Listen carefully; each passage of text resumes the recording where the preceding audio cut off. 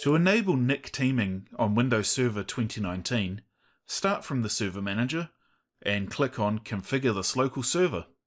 On this screen I can see that I've got 4 Ethernet devices, Ethernet 0 through 3, and that NIC Teaming is currently disabled.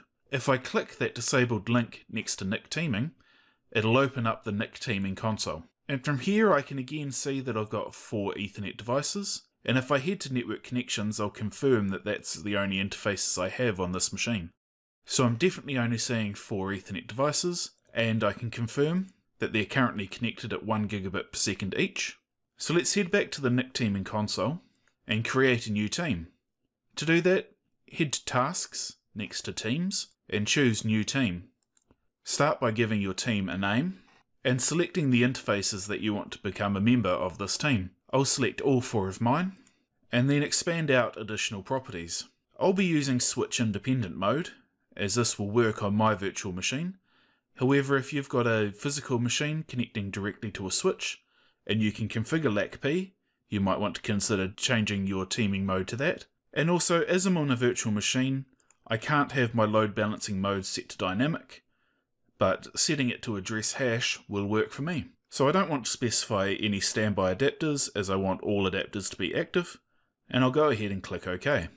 You'll note that initially only one interface comes up as active, and the rest show as faulted. However, if you give it a moment, they'll all come up as active. Alright, so we can now see all 4 of our Ethernet interfaces have come up as active, and if I head back to Network Connections, I can now see that I've got a 5th network interface, which has the same name as what I gave my teamed NIC. If I look at the status of this new interface, I can see that it's connected at a speed of 4 gigabits per second. I'll move this over to the side and show what happens when I disable a member interface. So on screen, I can see the Adapters and Interfaces section of the NIC Teaming console, and I can see the speed of my aggregated link. If I go ahead and disable one of these interfaces, we can see that it comes up as faulted in the NIC Teaming interface, and that our connected speed for the interface is turned down to 3 gigabits per second. I can disable another interface, and the connected speed drops to 2 gigabits per second. So let's go ahead and turn those back on and see what it looks like when they come back online.